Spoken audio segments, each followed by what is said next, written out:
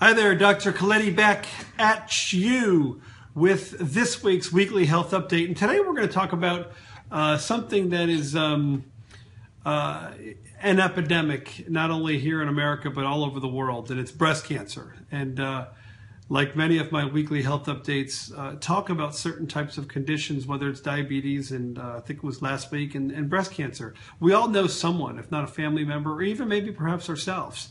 Breast cancer screenings reduce mortality risk. Early diagnosis, and this is out of the New England Journal of Medicine of June of 2015. An international review of the latest research on breast cancer screenings reveals that women from 50 to 69 who attend an annual mammography screening have up to a 40% lower risk from dying of breast cancer when compared with women who are not screened.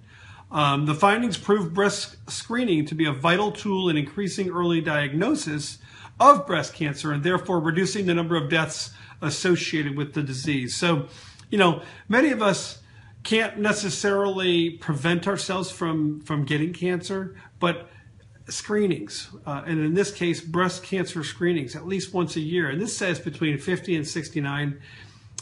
Some other research, not from the New England Journal of Medicine, but it's even as early into your 40s, get an annual screening. And if you are, and a friend of yours may not, take her along with you, because to be preventative in any form of healthcare is probably the best way to go with regards to anything if you're going to try to stay and remain healthy. And that's coming from a chiropractor who's making sure your spine is in balance.